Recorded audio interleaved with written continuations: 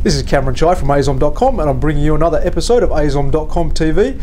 And today we're speaking to John Sheen from Thermo Fisher Scientific, who's going to run some mining sample for us. Thanks, Cameron. What we're going to do today is take a look at the Thermo Scientific Niton XL3t with Gold Plus technology to analyze a rock similar to an outcrop measurement that somebody might take during an exploration project looking for gold. To take the measurement, it's as easy as putting the instrument directly on the sample, adjusting the screen to a comfortable viewing angle, squeezing and holding the trigger, and letting Testall Geo do its stuff. Now, Testall Geo automatically applies the correct measurement algorithm for elements both at low concentrations as well as elements at high concentrations. The benefit of this is that in the past, users used to have to take two measurements, combining those results offline. With Testall Geo that was introduced over the summer, they can now run that same measurement, that same sample, in a single measurement. So here we can see that we were measuring on a clear white part of this sample, and we saw about 11 parts per million gold, about 63 parts per million copper, about 1.6% potassium. Let's go ahead and use the camera now to position the sample, position the instrument on one of these veins in the sample. So I'm going to put the sample back down on the ground, put the instrument on the sample so that we can clearly see those veins present in the display screen. Squeeze and hold the trigger. And in this case, we're seeing higher levels of gold.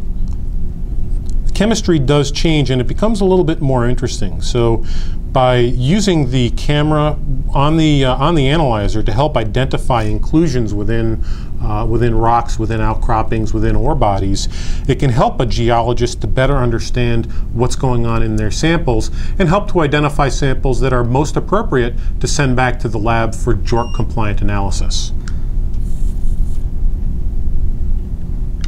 So here our measurement climbs to about 96% gold, and copper's up at about 290 parts per million. All right, John, and what other features does this have that are of interest to the mining industry?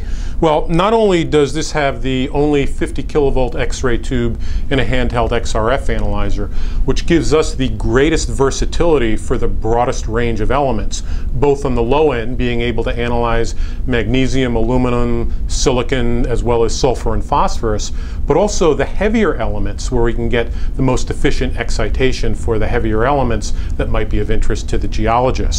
Additionally, we have with built-in Bluetooth capabilities on the analyzer, users can interface these to mobile Trimble GPS devices running GIS software packages and spatially map out elemental concentrations on the mobile GIS application in real time while they're in the field, helping them to understand where to make infill measurements or to step out measurements so that they can better profile the areas around a site where they find they're geochemically interesting. So really good for people doing mining exploration and things like that. That's correct. Mining exploration as well as for environmental applications, right? They're both looking for elements in the soil, and they're both looking for areas where they're going to try and take those elements out of the soil. In one case for the economic value, in another case for the ecological benefit of removing contaminants from an occupied area. All right, John, and if anybody wants more information on your analyzers, where can they go? They can either go to azom.com or to thermoscientific.com/Niton.